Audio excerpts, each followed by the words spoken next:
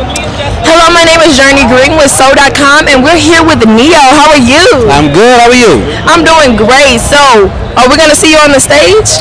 I am not here to perform this time. I'm here as a fan this time. I'm here to just watch some people do what they do. No, I'm here promoting a brand new album. Brand new album coming July 15th. It's entitled Self-Explanatory. Quality music start to finish, but don't take my word for it. July 15th. Get on your phone, set a little timer so that when July 15th comes, you know to go get that brand new Neo music. Yes, indeed.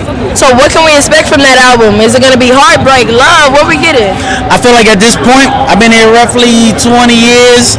It's not a lot of explanation that's required when it comes to Neo music. Neo music is music you live life to. It's music you go to the club to, music you get ready to go to the club to, music you break up to, music you make up to, music you clean the house to on Sunday morning. All of these things have always been true about Neo music, and they are still true. This album is no exception. But again, don't take my word for it. July 15th, go check it out for your damn self. Yes, so you're a veteran in this game, and you know you've basically been able to see the shift of R&B.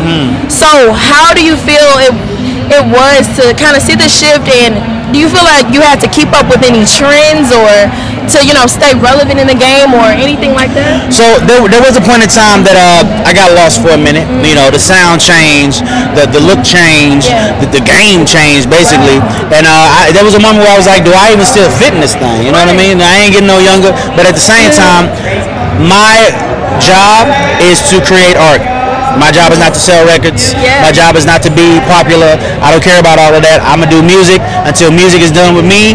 And as long as people are still listening, then I'm doing what I'm doing. All right. Well, we're here at the Essence Fest. So what brings you your black joy? My black joy comes from just seeing my black people looking good, smelling good, feeling good. We outside. Damn it. Ain't nobody got no COVID. We outside and we COVID free. It's a beautiful thing. I'm having a great time. All right. Thank you so much, Nia. Mama, do you think we can get a drop? Yeah, what you need?